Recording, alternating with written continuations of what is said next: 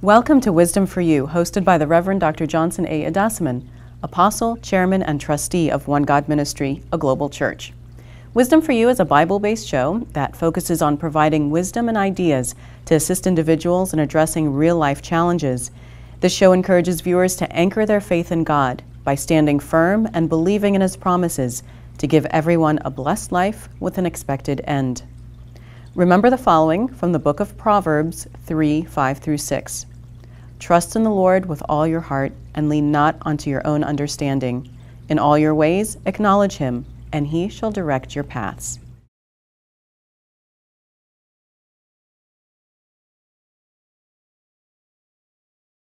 Reverend Adasiman, you've talked about the definition of repentance as a feeling of regret, changing of the mind, being sorrowful for sins. Elaborate a little bit on what is repentance. It is the focus from the inner heart of a human being that recognizes that they've done something wrong. Whether or not they have done something wrong against another human being or against the society, or they've done something wrong based on their own moral standard, and they feel very sorry for what they've done. And if you don't feel very sorry for what you've done, sometimes you live with guilt, you live with pain, with sorrow, and then also you live in sin. So is repentance a feeling or is it an action? It is an action that needs to be taken by every individual that have, a clear conscience. Because some people don't have conscience. They do certain things and they keep doing it. But if you have a conscience and you have a very strong moral value, you need to feel sorry when you have done something that is not right, and you want to repent so that God can forgive you, society can forgive you, individuals can forgive you, and this can happen at every level of the society. It could be a father and a daughter, a mother and a son, or an office supervisor and an employee. But when you do know that you've done something wrong and you need to repent. Why is it important to repent? I mean, I understand if you do something wrong against somebody else, you should say sorry, you should feel bad, or you do something against, but what about against God? I mean, isn't He just a forgiving God? Why do we need to do anything? Because Jesus laid down the foundations, for us on this. It was the example that says that we need to repent of our sins. In the book of Romans 3:23, it was made very clear that for all have sinned and fall short of the glory of God. And that scripture is very powerful, which means that we all need to be mindful that we can't keep going every day thinking that we're perfect. So, the scripture made it very clear that we need to repent of our sin. And then when we do that, God loves us. And then Jesus Himself at the cross in the book of Luke, and for those that wants to read, even when He was being crucified, He was able to forgive all the people there. But then, even though the people didn't even repent, He saw the pain He went through. So in teaching us as a follower of Christ, He wanted to make sure that we repent of our sin when we deal with the community and the world at large. So let's say somebody wants to repent. What's the first step that they have to take? First of all, they have to come to the process of self-realization. And nobody can really do that for you. You have to go to your inner heart, inner conscience, to realize that what you've done is wrong. Some people try to justify their action. You don't justify your action. You try to come to the process of self-realization. You went to a store and stole a candy. And if you don't realize that what you've done is stealing, that is against the 10 Commandments. And it's going to be very difficult for somebody else to let you know what you've done is wrong. The only thing that will bring it to your attention will be you being arrested by the police officer for stealing. Or the second thing that will bring it to your attention is God will punish you for stealing, because he said, thou shalt not steal. But you have to self-realize that you've done something wrong. So once you've realized it, then what do you do? Once you realize it, then now you need to, take ownership. See, realization is the first step. You have to take ownership and says, I need to make whole or make amends. For example, you know that you were very rude and destructive to your supervisor at work. And you know that the language that you used was not comfortable. So it makes sense to say, I need to own this. What I did was wrong. I shouldn't have said this or that. So I take responsibility for it. Then that is the second step. The third step now is to have the courage to act, which means now I want to approach the individual that I have offended to say, I take ownership for my action. I'm responsible for what I've done. I am, apologizing for my behavior, and I want to make sure I'm deeply sorry. But we not only have to do that with individuals, we do the same thing with God. God wants us to come, with the understanding that we have sinned and that we are truly sorry and that we are truly repenting of the sin. Well, as you said, we sin all the time, right? Mm-hmm. So, yeah. I mean, is this something that we have to keep doing, like every day? Are we in a process of repentance? Yes. Someone asked Jesus, he said, how many times do you have to forgive your brothers and sisters? He says 70 times 7. If you multiply that, if you're a mathematician, you will know that that is, an awesome number. So you're talking, 400 and some, number of times. So that's a long time. Yes, every day we always have to come to God with a number of different steps. One is to thank him that we have life. Secondly, to ask him for forgiveness of the sins of the previous day or the previous moment. So it's an ongoing process. As long as we are pursuing the journey of salvation, we have to continuously repent. So do you recommend, like, every night before you go to bed, maybe to do a review of the day and think about what you've done that day and repent and ask for forgiveness? Not in that context. What I do recommend is that, for those that I really want to be on top of things, pray every 3 hours. And ask God for the forgiveness of your sin. And then during that process, the Holy Spirit has the power of letting you know what you've done wrong. And if the Holy Spirit touches your heart and says that you've done something wrong, you need to, take the initiative, and now go and repent. So what happens if you don't repent? I mean, there's people that are sitting and they seem perfectly happy, not repenting. Well, but there are consequences for every action. Number one, God does not like a proud person that does not repent. If you don't repent, then you are not actually on the good side of God, because God wants us to repent, because it has been laid to us in the scripture that we must confess all our sin, so that we must, reach out to the other people we may have hurt. So secondly, if you don't, you're going to live with the guilt. So let's talk about the benefits. You touched on it briefly. What are some of the benefits of repentance? One of it is that you can approach God without fear. When you truly repent, you can approach God without fear. When also you repent to man or woman, you can also approach them without fear. They will know that you have a clean heart. Secondly, you are able to engage yourself in the highest spiritual level, which means then when you're praying, you are connecting with God with a heart that is sincere, pure, and articulate. But when you don't repent, you are carrying some baggage with you, that does not allow you to connect with God at your highest spiritual level. What about, a sin that maybe somebody's just too attached to repent? And they're being very honest with themselves and saying, I like this sin too much and I don't want to stop doing it. If you turn that to God with the following 3 steps. 1, to admit that you have a problem. Secondly, surrendering to Jesus, because through him you get to the Heavenly Father. And then asking for God to take that away from you, then you will find out that all will be well with your soul. We're going to take a quick break, and when we come back, we'll continue our discussion about repentance. Wisdom for You is brought to you by One God Ministry, a global church. You can visit us on the web at www.onegodministry.org, and you can reach us on Facebook and Twitter. We invite you to become a part of our dynamic, spirit-led, Bible-based, multiracial, and non-denominational church dedicated to the salvation of souls. We are one people, worshiping one God for one purpose.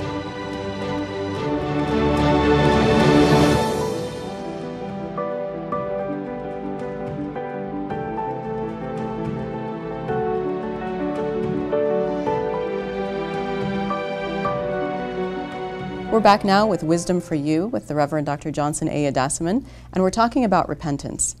So Reverend Adassiman, before the break we were talking about the benefits of repentance. You say that there are 4 clear benefits, one being restoration. Yes. Explain that. When you repent, there's restoration for all the parties involved. Let's start with the person that created the problem to start with. You are restored to your highest spiritual being because you know you've done the things that are commanded by Jesus Christ. That is, if you offend anyone, go out there and make amends with them. So you are totally restored to your highest being. Then the person that you have offended, or you stole candy or whatever you did to them, they are also restored to their highest, level because their anger, their animosity, is gone. But there are still some people that don't know how to forgive. But once you've done the repenting and you actually approach the people, you're released. And God now looks favorably on you. If the person you repented to don't want to forgive you, it's no longer your issue because it's now between them and God. But if they accept, your own apology and amends that you make and so forth, they will be restored, and the person that created the problem will be restored. And then there will be peace for everybody. The next is restitution. Yes. Restitution means is that, when you steal from 7-Eleven a piece of candy, and you know that candy costs $1, what Jesus says is you go back to 7-Eleven, not only pay for $1, and I ask them whether they want to charge you interest on the $1. So it's not just sufficient for you to tell the 7-Eleven clerk and say, I stole a chewing gum. Yesterday it was $1. You paid that $1. Ask them whether or not there's a penalty for it. So you have to make amends and restitute for what you've done. And that's why sometimes with husband and wife, when they have, dispute, and then one of them has to make dinner, or the other one has to take the other one to a movie, and whatever it is, someone has got to arrange a date to make sure that they know that they are truly sorry. Somehow, it is always good to do something that makes the other party know that you are truly sorry. Your words sometimes are not enough to let people know you must pay. And that's why, in the justice system, and, we tell people to go do community service, and they do some crazy stuff, running in a traffic light, 10,000 times, rather than throwing them into jail. We tell them to go ahead and clean the gutter in Ole Highway for maybe 6 months, so that they can pick back to the society on what they've done. But there's some problems that we do, or sins or mistakes that don't have any restitution. You can't. I would disagree with that. And some of the sins that people commit or whatever they do that does not have restitution could be done privately, but it's still restitution. For example, if you do have, a child that is cheating, in the house, stealing, whatever that is, and their parents don't even know that this is going on, and they are the only one that knew about it. But this person really stopped doing what they're doing and prayed to God, for forgiveness. And because, the child was so afraid, I didn't want to bring it, to the parents. But there's some restitution that have gone on there. One is that the whole, action of going to steal has stopped. And then also the child does some things in terms of changing the behavior. that makes the parents, wait a minute, his behavior is kind of funny. Something is not, we can't put our finger into it. Start cleaning the room, start doing things that they don't do before, without not actually verbalizing what they've done. So even though sometimes people don't speak out the process of restitution, inwardly, we can also restitute for what we've done. And outwardly, you need it, as well as inwardly. The next one, as far as benefits of repentance, is positive relationships. Mm-hmm. Yeah, this is a very important one. Let's start with the relationship with God. When we do repent, God is so proud of us. And he looked at us as a shining example. It is very clear in the scripture, both, all the gospels that says, you are the light of the world. This shiny light that is out there to bring, salvation to many. So Jesus loved when we take the example to go out there and tell people, say, we are sorry. And, and then he loved to see us, behave that way. And he also said that it's very difficult for proud people to be able to get grace and mercy. So when you repent, you become a shining light. And then you get a lot of inner peace, and you are a shining example to the rest of the world. One of the examples from the Bible is the parable of the prodigal son. Mm-hmm. A very clear example of sinning, repentance, and returning to the Father. Mm-hmm. Yeah. Let me touch on about that. This was a situation where this rascal kid, and I call him a rascal kid because we have a whole bunch of people that are in that arena, in society today, where they came from a very affluent family. And by the way, you need to know I came from the school of hard knocks. So the fact that I'm on One God TV doesn't mean I've always been on One God TV. When I grew up, there was no shoes on my foot. I have to, go to, the supermarket to get Aspire bread that I will eat for the rest of the week. Anyway, let's leave that alone. Let's get back to the prodigal son. What happened was that this child took a lot of the assets of the father and went ahead and squandered all of them, went to a different land, didn't care about, being accountable for them. He had a brother, by the way, who didn't, do the same thing. And then after he squandered all the wealth that he got from the parents and everything else and so forth, he actually now started eating from the pigs, from swine. And now was almost like a slave to all of the people that were farming, pigs. And then he realized that life could be better. Something touched him. I believe it was the power of the Holy Spirit that touched him. And that's the self-realization that you talked about. That was the self-realization. He said, how can I find myself in this particular situation? I knew where I came from. God gave me a better life. I would rather go back to my father and be a slave there than to stay here in my pride.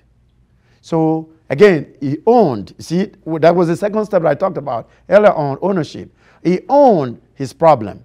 He took ownership and said, I made a mistake. I don't care. Even if my father killed me, I would rather go there and die than to stay here and be eating, the waste from swines and pigs. So he summoned up the courage to go back. Here was the deal. And when he went back, the father did not even ask a single question. He prepared a grand old party and celebration to receive the child on. That's what Jesus would want us to do. He didn't say, you did all this crazy thing wrong, and then you did all this squander and so forth. He received that, and the child said, I was sorry, and I was glad home. The brother was so upset. He said, how come are you taking, my brother now to be, and you are having this wonderful party? He said, he was once lost, but he was found. But you have been with me, but he was lost. Jesus wants us to reach out to the lost. He wants us to bring those, that have strayed apart, not to be judgmental of those that have committed, sins or crime. Again, let's go back to Romans 3:23. For all have sinned and fall short of the glory of God. We need to repent, we need to be humble, and we need to take ownership and accountability for our action and make amends, restitute, be restored for ourselves and restore others. We're going to take a quick break, and we'll come back and continue our discussion about repentance. Thank you. Wisdom for You is brought to you by One God Ministry, a global church. You can visit us on the web at www.onegodministry.org, and you can reach us on Facebook and Twitter. We invite you to become a part of our dynamic, spirit-led, Bible-based, multiracial, and non-denominational church dedicated to the salvation of souls.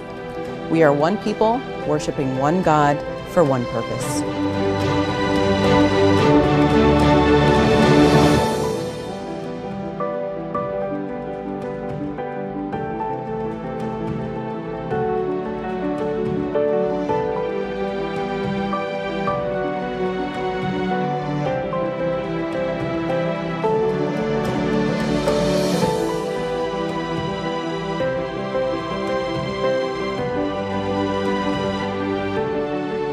Welcome back to Wisdom for You, hosted by the Reverend Dr. Johnson A. Adasiman. We're talking about repentance.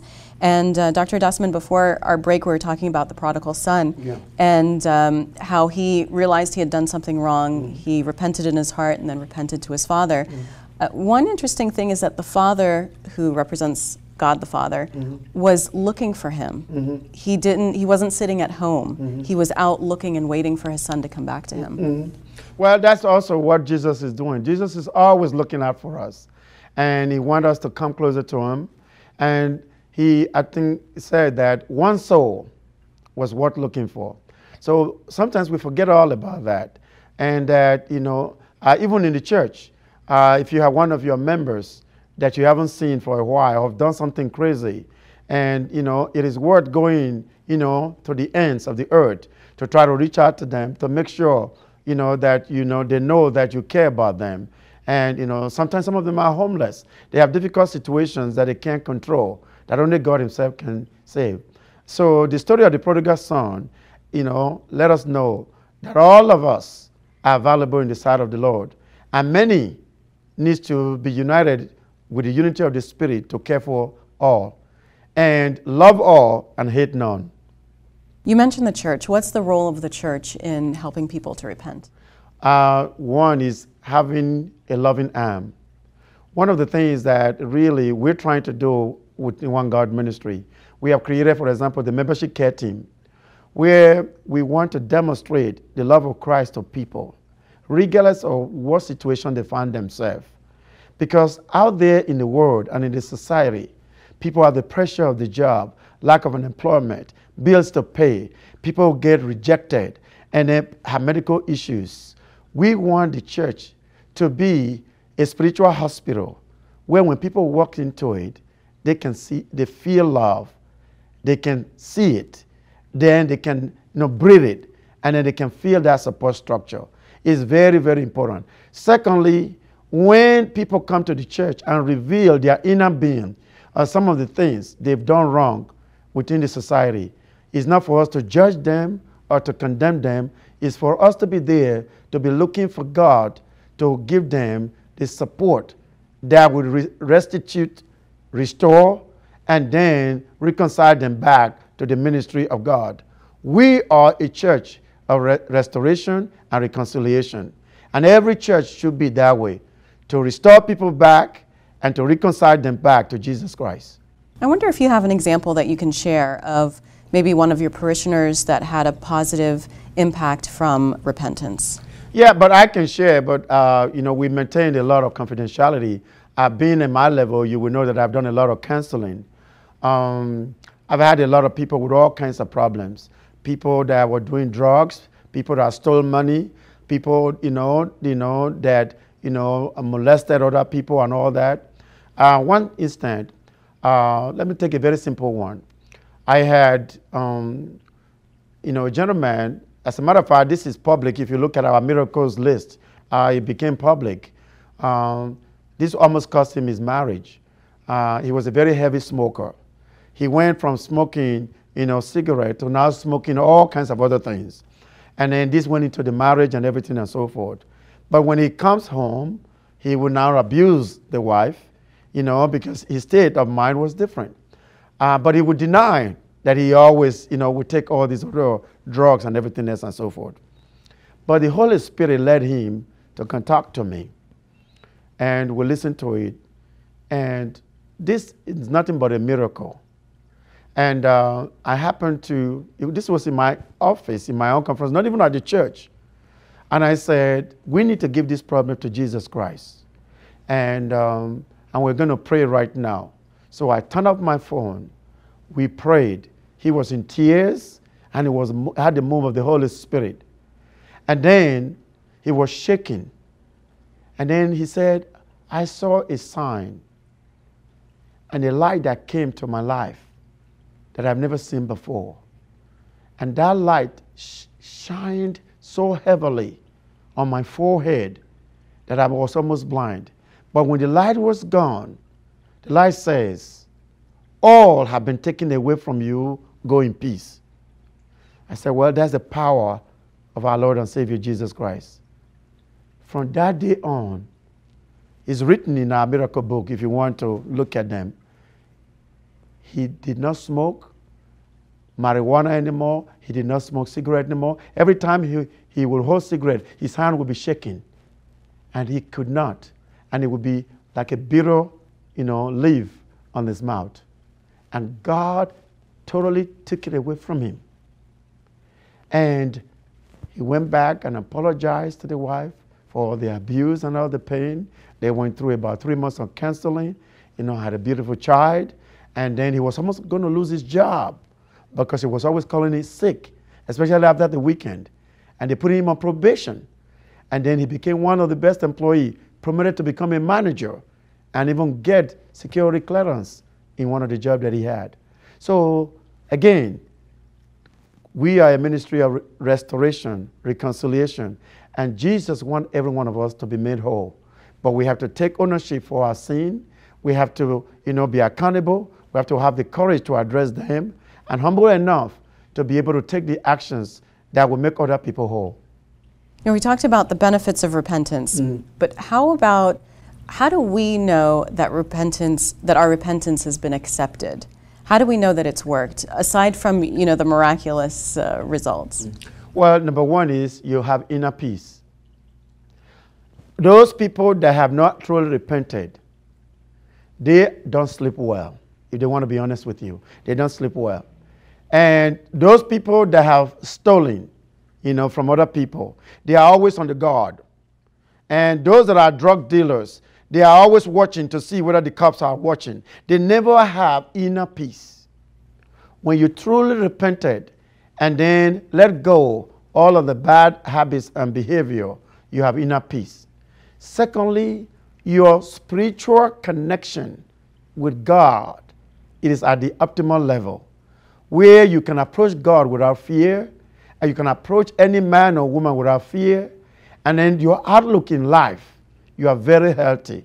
People wonder why you're always smiling, why you have the energy that you have, why you are always able to do what you do, just because you have this freedom that has been given to you by living a life with without bitterness, a life, with freedom, being relieved from all of the grudge and guilt of life. And it seems like there's almost like an endpoint of you reach this inner peace. But what about the people that are still struggling? They repent and then they fall again, and then they repent and they fall again in the same sin. And, they'll just give up. There are 3 categories of those people. The first category of those people that have the most problem are those that have not accepted Jesus as their personal Savior. Because once you accept Jesus as your personal Savior, number one, now you can surrender your problem to Jesus. Secondly, we are also commanded that we need to be baptized for the remission of our sin, so we shall receive the power of the Holy Spirit. And thirdly, we are asked to fellowship with other believers and other people that have been gifted with the same power that other Christians have, so that you don't find yourself always being in a circle of the wrong people. Because when you go to church, you are taught the right word to listen to. So you are not in a circle of people that are always smoking, drinking. I don't have anything against people that smoke and drink, but I'm saying that you are not perpetuating the things that keeps you in this mode. So that's the first category of people. Those that have not accepted Jesus as their personal Savior, they have not been baptized, they don't believe in church, they don't believe in forgiveness, any of all these things. The second category of the people is They believe they are superhuman beings, that nothing can touch them, that they can rule the world. They have money, they have fame, and they have pleasure. And they can tell everybody to shove it.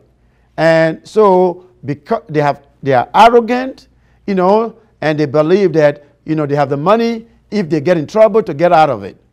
And usually, when those kind of people get into trouble, they usually don't get out of it. Sometimes they pay with their life. Sometimes they pay with their entire wealth. And those usually happen with the people that are very well connected, they are famous, they believe they can do anything they want to. That's why you see a lot of the famous people, that have been seen in television or, whatever all kinds of profession, that, they get into a lot of trouble. It becomes a scandal for them because they believe that they are superhuman beings. So, but they need Jesus just like the ordinary person. The third are the people that don't have strong faith, even though that they are Christians. And they keep still letting doubt comes in. And one of the things that I often ask those kind of people to pray for is to rebuke the devil, which is the enemy. Because when you start doubting your faith in God, the devil loves that. The devil will be there to now turn your doubt into fear, and then turn your pain into problems, and turn all of your craziness to sorrow. But when you says, I stand on the promises of the Lord, and Luke 1:37, that for with God all things are possible, then you put the enemy behind you, so your faith is strong.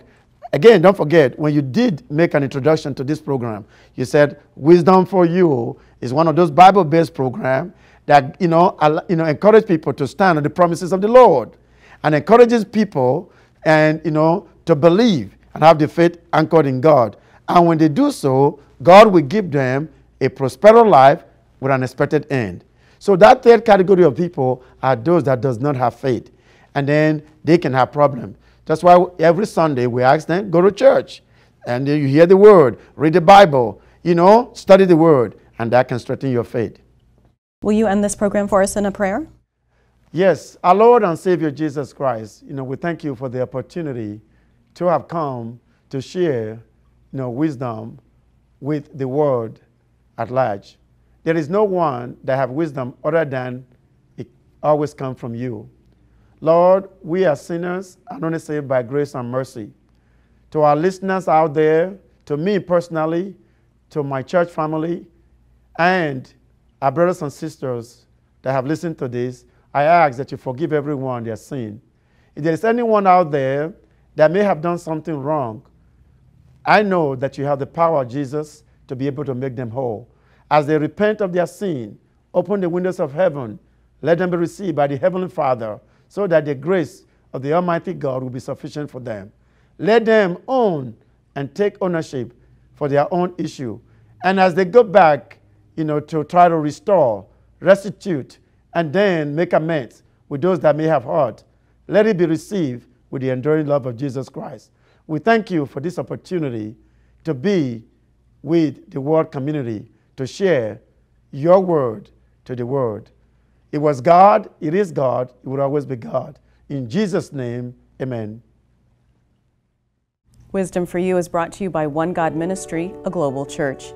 You can visit us online at www.onegodministry.org, and you can join us for worship services in Fairfax, Virginia, Alexandria, Virginia, Jarrett, Virginia, Miami, Florida, Milwaukee, Wisconsin, Kenya, East Africa, and many more. Thanks for watching, and we'll be back again with you next time.